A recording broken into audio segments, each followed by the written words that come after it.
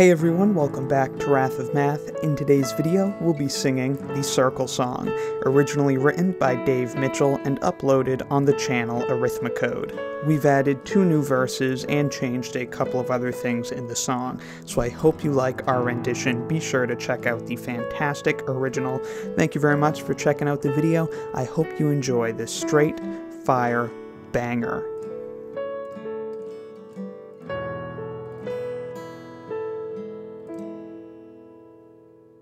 1, 2, 1, 2, 3.14.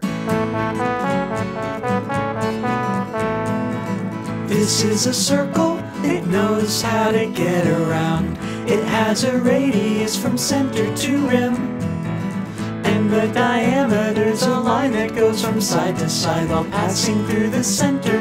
Now isn't that simple? Pi r squared sounds like area to me. If I need circumference, I'll just use pi d. Use pi d. Pi r squared sounds like area to me. If I need circumference, I'll just use pi d.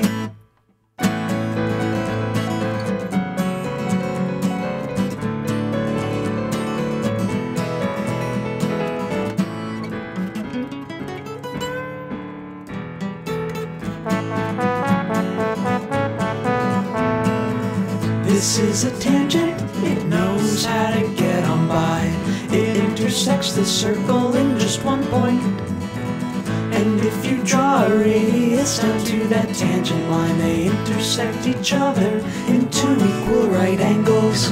2 pi r dr from 0 to r sounds like area to me. If I need circumference, I'll just use pi d. Use pi d. 2 pi r dr from 0 to r sounds like area to me. If I need circumference, I'll just use pi d.